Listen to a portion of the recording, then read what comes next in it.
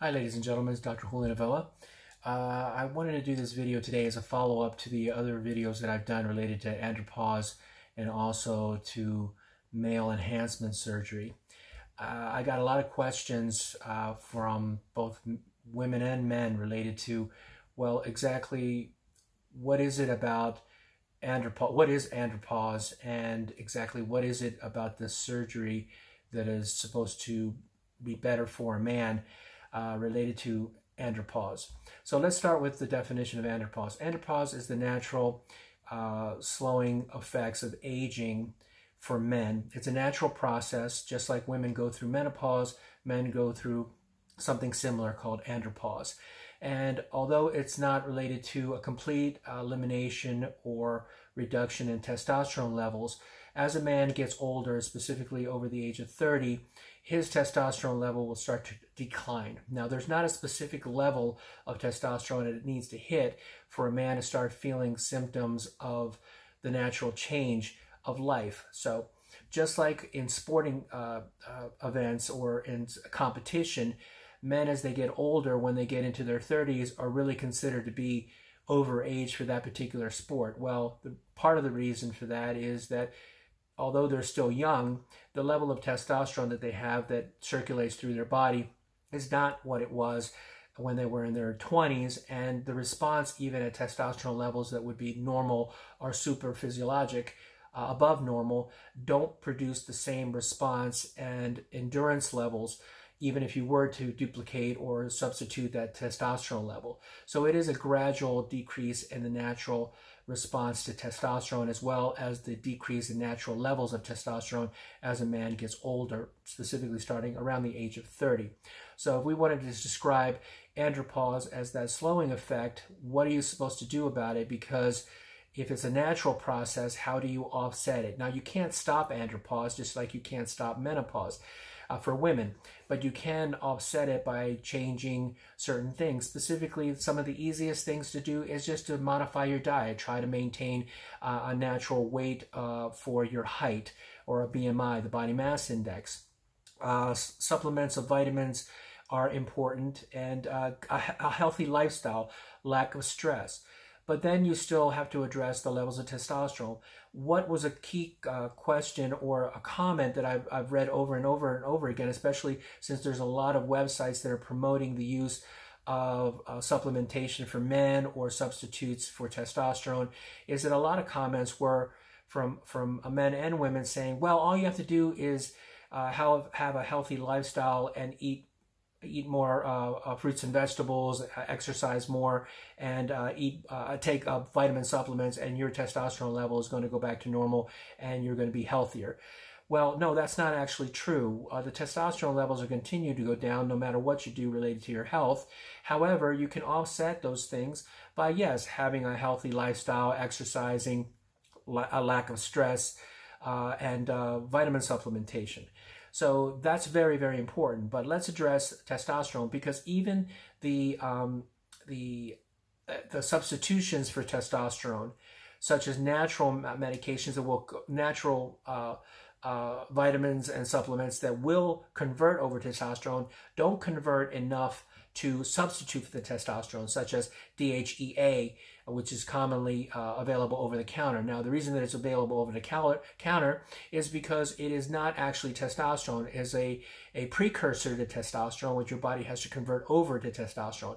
Because of that, it's not considered to be a drug, and that's why it's available over the counter. So no matter how much you supplement for DHEA, you're not going to get the full boost of a testosterone levels that you're looking for. That can only be replaced by testosterone itself. So here where you're talking about men getting T-shots or substitutions of testosterone. And we're not talking about testosterone levels that are high enough to become anabolic in nature, so that you're not going to turn someone that's taking slightly normal or sub-physiologic levels of testosterone and turn them into bodybuilders. That's not the goal of substituting with T. So if you're substituting with testosterone, which you can either take it in tablet form or injectable form or even in pellet form, the substitution of testosterone is generally going to be done in such a manner so there's a slow absorption of testosterone, that does not have to go through the gastrointestinal tract. If you're going to be using it in the best form that I've seen, is going to be actually subcutaneous or intramuscular, or even in the pellet form. Now, pellet form is not a problem because it's going to be absorbed over a period of time, but it does require a minor procedure. And I really have concerns with the use of anything that you're going to be placing inside of your body, which may cause long-term issues with it, that it doesn't dissolve properly. So I prefer to use injectable testosterone, subcutaneous or intramuscular, for my patients, and generally around 100 milligrams of testosterone, subcutaneous or intramuscular. And we found that subcutaneous, or just below the skin, is just as effective as intramuscular, and it would be like a weekly shot. And you have to use a determination of the free testosterone levels that a patient has, and how well they're responding to the subcutaneous testosterone. So that's the T-shots, or the subcutaneous intramuscular injectables. Again, also in pellet form, which are much, much better and less side effects, potential risk factors and issues as compared to taking it in a oral form as tablets. So now you're offsetting the effects of andropause by healthy diet, low stress levels, of course, exercise, vitamin supplementation to include vitamin D, vitamin E, zinc, and I like to recommend the use of herbal supplements such as maca. Maca is actually a plant-derived supplement that actually is grown in Peru, my country, my native country. Maca has been shown to improve both sperm motility, amount of sperm, as well as amount of semen. And if you're not aware that, for most women aren't, but men are, the more semen that you produce and the more semen in an ejaculation, the more sensitivity it brings on, the higher the intensity of the orgasm. So if you're only going to ejaculate a small amount, that doesn't produce the same effect as if you're able to ejaculate a large amount of semen.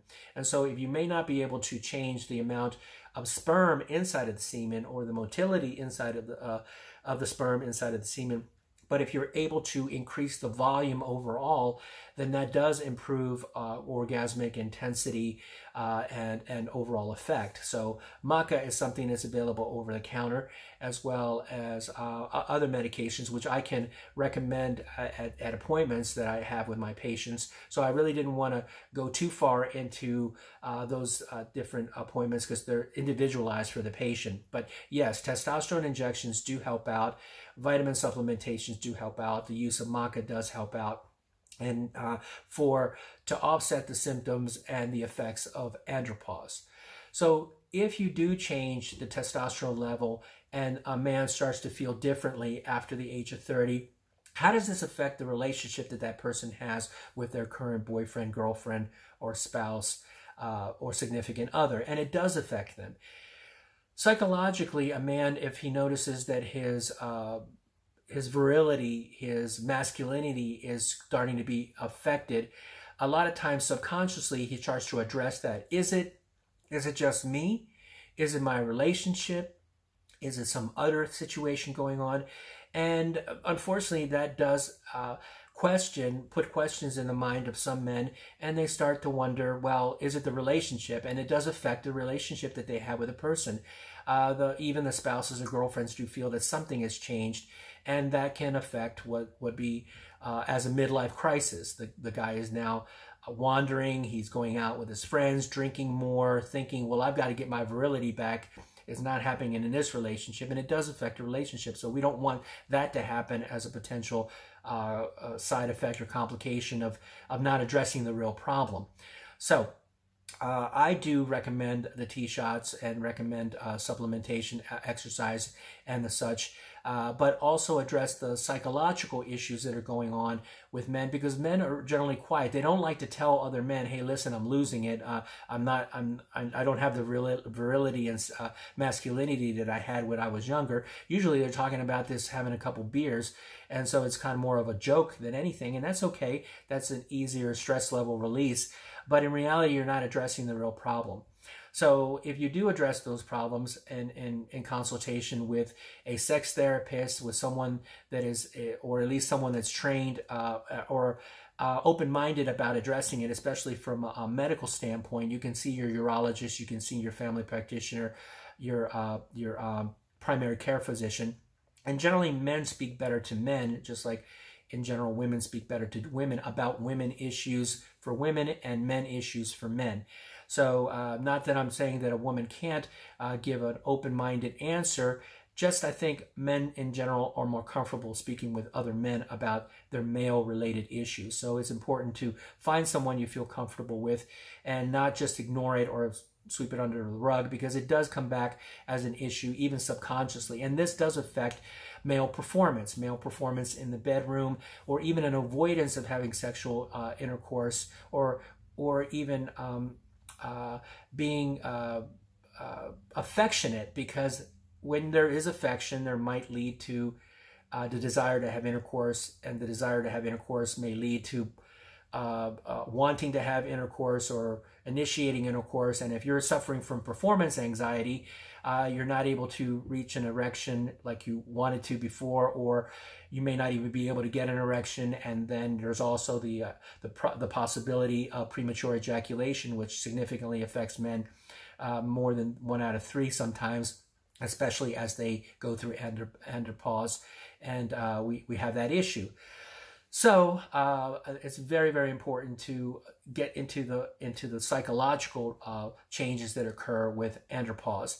And the last subject that I wanted to talk about is, well, if you're going to have issues with performance anxiety and you're going to have issues about premature ejaculation, what can you change, physically change, to make things better? Now, obviously, the penis is not a muscle. You can't exercise it to make it larger. Unlike other parts of the body, you can exercise, you can lose weight, you can gain muscle mass, but you can't really change things by exercising the penis. Believe me, there's plenty of men that have tried. But getting off the subject, there are things that are non-surgical that can modify the girth and the size of the penis. Now, we're talking about surgical versus non-surgical. Surgical means obviously that it's more complicated. It has potential more side effects, more issues, and more cost. And surgery is generally not reversible. So we'd like, for this particular subject matter, we'd like to talk about non-surgical. So how do you modify the penis in a non-surgical fashion? Well, what we're talking about here is the use of either, specifically the use of fillers, because if you're thinking about enlarging the penis with something you may have heard of as fat transfer is actually a surgery, because you have to cultivate the fat from another source, another area, such as liposuction. You have to filtrate it, you've got to prepare it properly, and then you've got to infiltrate it into the penis, and that would be a surgery. So I'm not really talking about fat transfer. It is an option available to men. Another potential surgical option is the place of a silicone implant inside of the penis. The problem that I have with the placement of silicone implants is just like what we have with silicone implants for breast augmentation, or implants in general as a foreign body. If you place a silicone implant in the penis, although it may look larger, it may look bigger, you have a potential risk of a foreign body reaction where that implant will be rejected. Now, I've done a lot of research in these implants, and I haven't found any documentation as to the actual potential risks of a rejection of the implant. And I think that's done on purpose, because if it has the same potential risk of rejection as other parts of the body, other implants, we're looking at about a 5%. Now, that doesn't sound a lot, but if you have an implant in your penis and there's a 5% chance that you may have a serious complication to the foreign body reaction to that implant, and you have to have it removed, it's not an easy removal, in the sense that it's very expensive, potentially cause even more problems and even more harm by placing an implant in the penis than you had related to other parts of the body. So that's my concern with the use of silicone implants for penile enlargement. Fat transfer to the penis can be irregular. Fat is wasn't designed by the body to be absorbed into the penis, and therefore there can be a significant loss of the fat, irregularities of the fat, and that can lead to scarring. So that's the reason why surgical options related to penile enlargement are not generally what's recommended, or what I'm not talking about today. Now let's talk about non-surgical options for penis enlargement. Now, there's plenty of people that have seen online taking vitamin supplements that's supposed to enlarge your penis. It does not. There's plenty of advertisements of using the penile pumps that provides a suction on the penis, and that's supposed to be something that enlarges the penis. It does not. So what has been shown to be effective, safe and effective in general for the use of to enlarge the penis, and that would be dermal fillers, specifically hyaluronic acid, which is what I have recommended for my patients. The use of fillers that are a little bit heavier in weight, such as Juvederm, or specifically the one that happens to be the safest and the best that I've seen would actually be Voluma XC, which is another product under the Juvederm series. Now, I don't recommend other types of fillers because they're not reversible.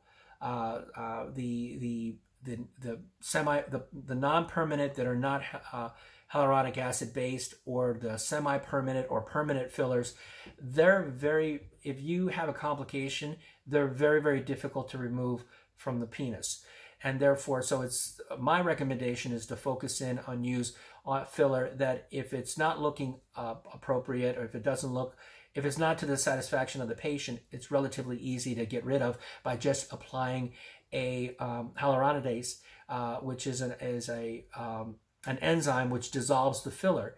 And this generally can be done in less than 24 hours if the patient isn't happy with the appearance.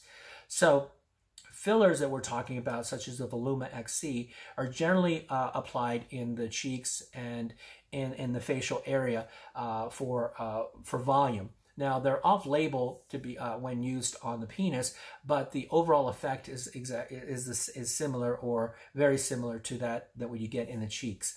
The use of Voluma generally is based. The number of fillers is generally based on how large the penis is, what's its natural girth, and what's its natural length, because you're actually trying to increase an entire volume of something that would be similar to a cylinder. So if you have a small cylinder, it doesn't take a lot to expand on that size. But well, if you have a much larger cylinder, it's going to take a lot more. It's just like a gas tank. If you have a small gas tank, it doesn't take a lot to fill it. If you have a truck gas tank, it's going to take 5 or 6 times the amount of gasoline to fill that particular gas tank. The same thing applies to the penis. So if you have on the relatively smaller side in both length and girth, you're going to get a more of an effect if you use the same number of fillers. But if you have a above average size penis and you want to make it even larger, then you're going to need a lot more fillers to be able to do that. What I have found, and as a general comparison, if the penis is 3.5 inches long by 3.5 inches in girth or circumference, generally speaking, 10 fillers to 15 fillers is what it's going to take to increase the flaccid state of 3.5 round to up to 5 inches round. Now, these fillers are not going to significantly increase the length of the penis, because the length doesn't change too much. It's the girth or the circumference. And in a majority of studies that have been done, women do state that they would rather have a thicker penis for their partner rather than a significantly longer penis. Now, there are women that are going to want a different opinion on that, but in general, girth is more important than length.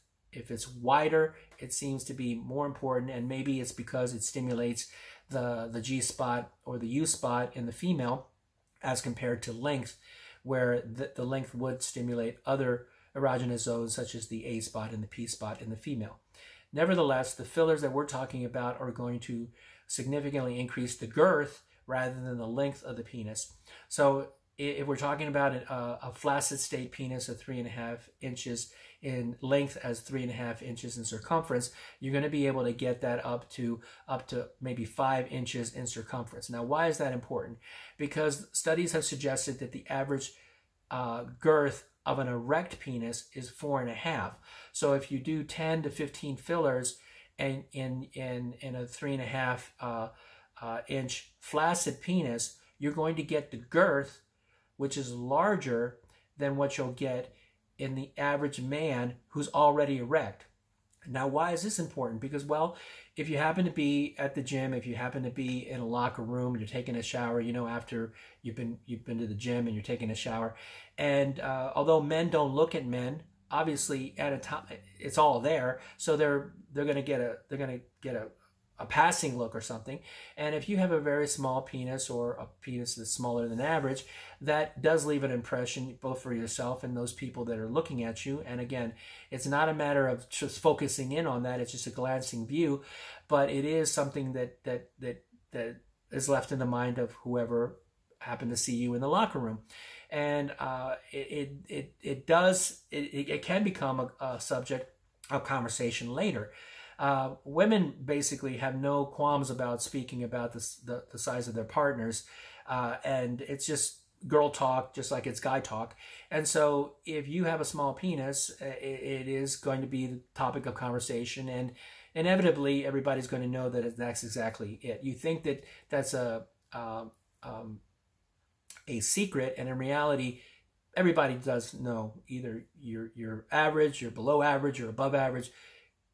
If you have friends, they know. I mean, and they may even be blurted out in a joke, but it is something that is common knowledge, especially if you have close friends and you've had those friends for a while. So the one simple benefit of the use of fillers is that in the flaccid state, when you're walking around, when you're in the locker room, when you're wearing clothes, when you're wearing jeans, the natural bulge that is presented from a filler procedure is going to be above average. So your presentation just in of itself is going to be above average.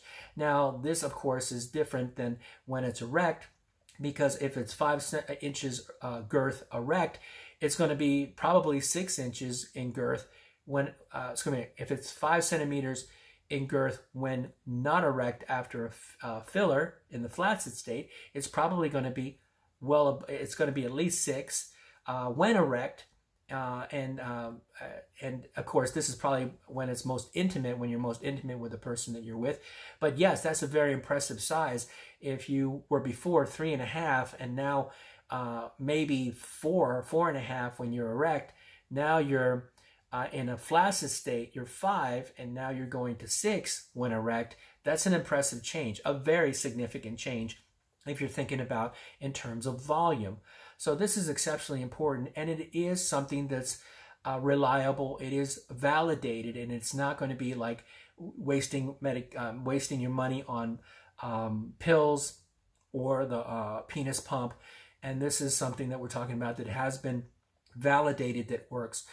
And how long will it? How long is the procedure? What's the procedure? Well, just like you can see in fillers for the face, and there's some YouTube video on the use of Voluma fillers, and I encourage you to go to YouTube and take a look at those videos on it. The procedure is relatively straightforward. It can be done in less than 10 minutes. Except for the initial needle stick with a little bit of lidocaine, most men will feel hardly anything at all, even when they use the microcannulas below the skin. And that's the key, because most men are worried that they're going to feel something or it's going to be painful. And in reality, except for a very minor needle stick at the beginning, everything is numbed after that point. And the infiltration below the placement of the filler below the penile skin takes less than 10 minutes, even for 8 to 10 fillers. The longest part of the entire procedure is going to be informed consent, just going over all the potential issues with the use of Voluma, especially since it's off-label, and the potential issues that you may have at a later date. Does it dissolve? It does dissolve over time. This particular hyaluronic acid will dissolve up to 2 years. We've seen it longer than 2 years. And I kind of take it like this. Yes, it's an expensive investment, but it's not painful. Takes less than 10 minutes. You can go back to work probably within an hour or so, although notes can be given so somebody can take a day off or longer. The recommendation is not to have intercourse for a couple days simply because of the needle sticks. It's a little bit uncomfortable there. There might be some minor swelling or some minor bruising, and so you really don't want to have intercourse after you have had a couple little needle sticks in the skin of your penis. But within 2 to 3 days, you're feeling much better, and there is no issue. And actually, if you do have spontaneous erections, the filler will spread across the penis on the top and bottom, and frontwards and back as a cylinder, as it were, at the entire length of the penis. And therefore, the more erections that you have in general, the filler tends to spread by itself. So there isn't a fear that, oh, I can't have an erection because something's going to happen. In reality, if it happens, it happens. There's no need to worry about that or any medication to prevent it from happening. The most common issue with the filler is going to be minor swelling as your body responds to the filler and it gets used to it. And actually, some men think, oh my God, my penis is really large now. It doesn't stay that size. It will go back to a smaller size. And some men are actually disappointed. Wow, I really liked it, how large it looked. But now you have to settle with the fact that it's smaller than that. Nevertheless, it's a very, very safe product to use when in the proper hands of a doctor that knows how to place the fillers. It can be placed evenly, and even if there's some minor irregularities, that can be adjusted from some touch-ups that can be done at a later time, usually within 4 to 6 weeks. What we have found is that in the majority of men that do get fillers, they wish they would go back and get even more filler. And the limitation is not how much you can place, but actually the cost. These fillers run around here locally, run around $500 per filler. Now, in comparison, it costs about the same to do your lips, but in a lip filler, you're only going to use 1 filler, maybe 2 fillers. In the penis, you're going to use 10 to 15. So the cost is a significant investment at first at between $4,000 and $5,000, but when lasting more than 2 years or even longer, and occasional touch-ups where you might want even more, it is technically a cost-effective as comparison to how much you're spending going to the gym, how much you're spending going to the movies, going out drinking with your friends, socializing. How much does each one of those drinks cost when you're buying drinks for your friends? And every other thing you might be spending money on as a discretionary expense. This is an investment that you'll probably be very happy with the results within just a few days, and maybe even thinking about even doing more in just a few weeks. So that's the key to the use of the filler. If you do have an issue with it, it is reversible by a very minor injection of another medication that will dissolve the original filler. The reaction of the female partner or your partner to an enlarged penis is significant. Heard, wow, I really felt a difference. It really improved the sex life. These are all commentaries. I've not yet come across one where it's been a negative response. Oh my God, your penis is too big. That I haven't heard about. Unfortunately, we have heard stories where a man with a small penis has actually been laughed at or rejected, and a woman won't even attempt to have intercourse with a man with a small penis. But for men that are slightly above average size, women are impressed by that. And I'm not trying to say in any negative way. It's not like by having your penis larger that a woman is going to say, no, it's too large. But there is generally a negative connotation for a penis being too small. So I'm giving you this information because I don't want male partners, men in general, not to have proper information, just like I provided information on all the other subjects that I do. Yes, I'm a cosmetic surgeon, cosmetic gynecologist, but I see male patients too, because in doing female vaginal rejuvenation or virginal size restoration, I always encourage the male partner to come in and so that we can talk about how to improve the sex life of the patient. And so I'm well aware of what the concerns are for male partners and men in general. And so I think that we can keep an open mind about it and give proper information rather than men spending money on things that won't work, or spending money on things that are not reversible. And that's the key to this particular video. I want men to know that they have options, that there are things that really do work, and to not be disappointed in the sense that they've invested money somewhere else when there are options available as non-surgical that will show a change relatively quickly, and that they will probably be very happy, if not even more happy, about the choice they made, which they would have made it earlier or sooner in their life.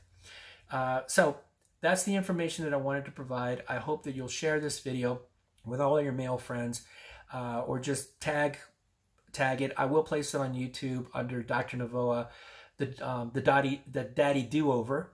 Okay, that's what I'm calling it. There's a mommy makeover, there's a daddy do-over, and hopefully this will improve the self-esteem, the sexual awareness for men, and open up better lines of communication with your partners. And for women that have their partners, that you would like them to understand what the natural change over time is with andropause is, and that there are options available to improve that, overall improve the sex life for both men and women, and with some real answers, some true information, and not things that you're just getting off the internet.